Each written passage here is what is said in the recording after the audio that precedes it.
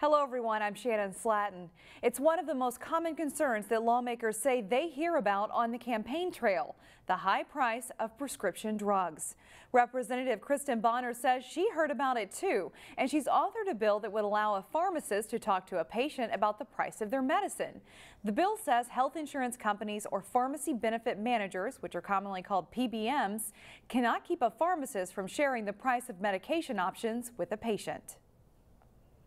The gag rule itself, what it essentially does is it strips away the language that from PBMs or providers that prevents a pharmacist from telling a patient when they can get their medication for cheaper off the shelf or paying cash than they would have with their copay.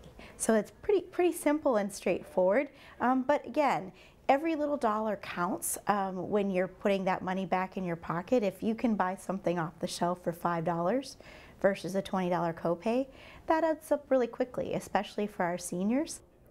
Several lawmakers have also signed on to this bill, and there is a similar bill in the Senate. Watch for continuing coverage of what our lawmakers are doing in St. Paul on our website, ccxmedia.org.